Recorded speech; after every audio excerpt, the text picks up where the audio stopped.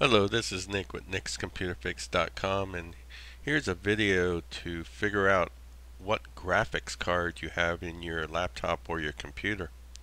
Okay, let's click on Start and we'll type in the word DX, D-I-A-G, and we'll go up here and click on that, and we get this DirectX test prompt, and it says, do you want to check if your drivers are digitally signed?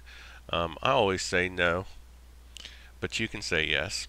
Anyway, we get this window here, DirectX Diagnostic window, and it's scanning. It takes a few seconds normally. Once it's finished, we can go up here and click on the Display tab, and as you can see, it gives us our graphics card, what we have in our computer.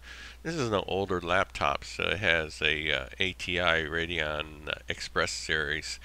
And over on the right hand side, it gives me the driver and the driver version that I have loaded up for that graphics card.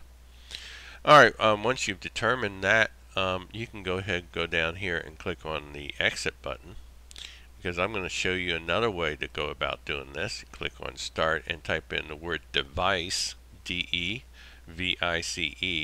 and we want to go up here and click on Device Manager. And that will open up the Device Manager window where I can go up and scroll down and click on Display Adapters. And as you can see, it shows me the graphics card that I have in this old laptop running Windows 7.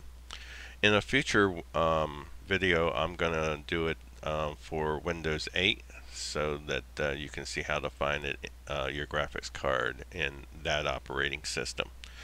Alright, thanks for watching. Subscribe and like my video.